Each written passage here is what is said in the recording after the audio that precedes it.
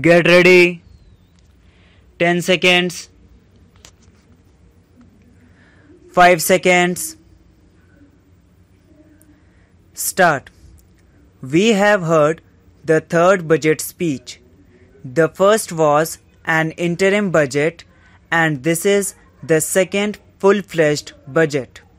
In my view, merely looking at the government finances alone would not give us a correct idea of the conditions in the country, and therefore, in order for the House to appreciate the real situation in the country, it is necessary to give us what I would call a national budget along with the government budget. Government is, after all, only a means to an end. The entire government system is only for the purpose of enforcing the national policy.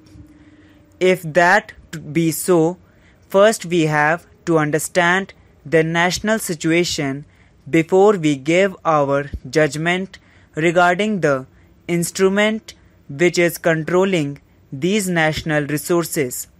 So, I would request the Honorable the Finance Minister and the government to give to this House and to the country at an early date a complete picture of at what position do we stand regarding our national life, regarding our production in the various industries and in the various sectors of national activity.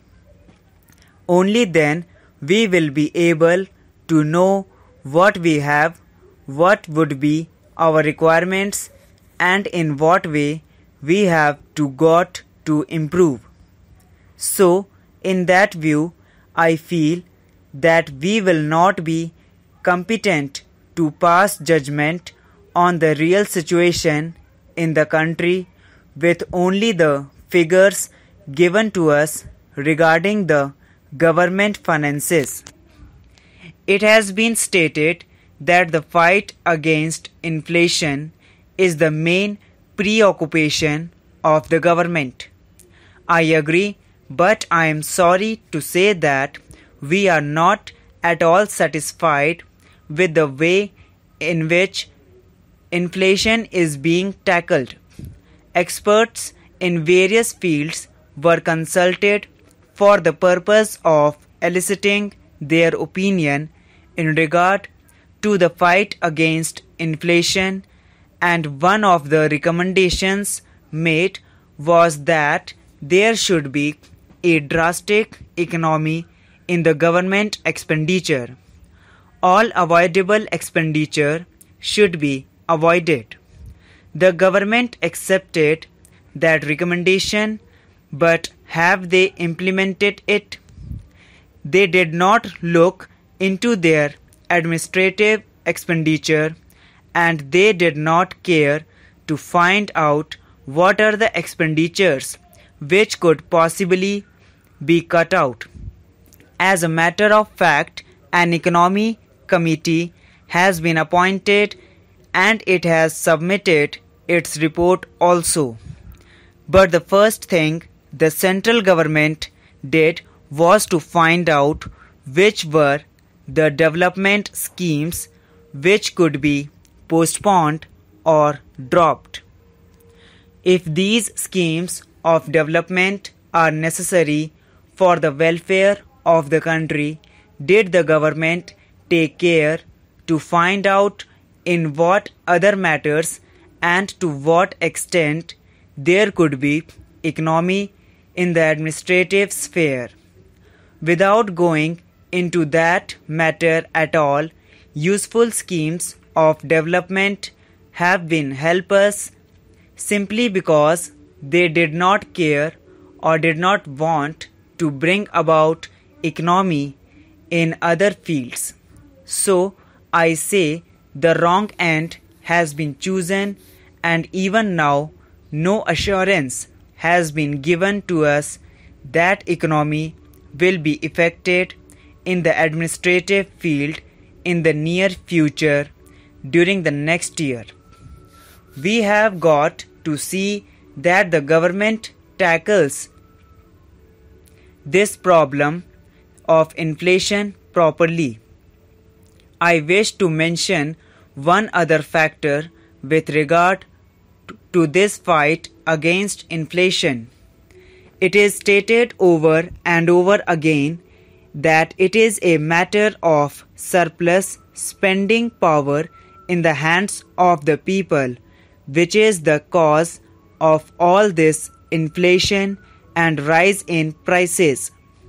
I have gone to the rural parts in my state and I can say that the surplus amount of money in the hands of the people is restricted only to a very few people, but the vast majority of the people in the rural areas and also the poor people in the urban areas are as before.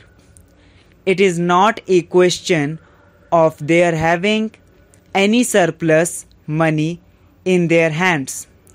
Even now, they are unable to purchase their daily rations, their weekly rations, and they have to borrow even for that sometimes.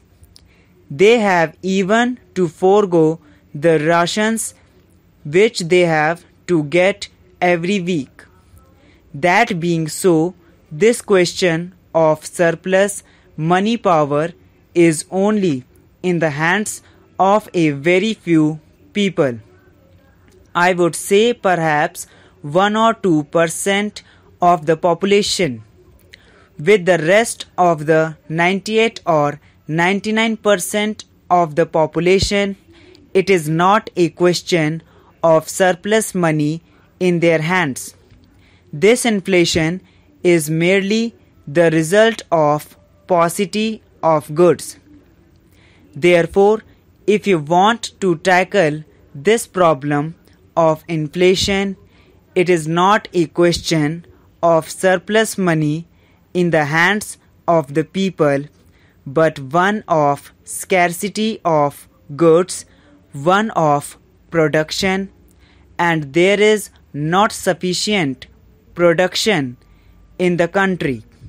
The government should tackle this problem of production before they think of withdrawing the surplus money in the hands of the people. If the government is merely taking measures to withdraw the surplus money which is lying in the hands of the people without tackling the problem of production, they will not be solving the problem.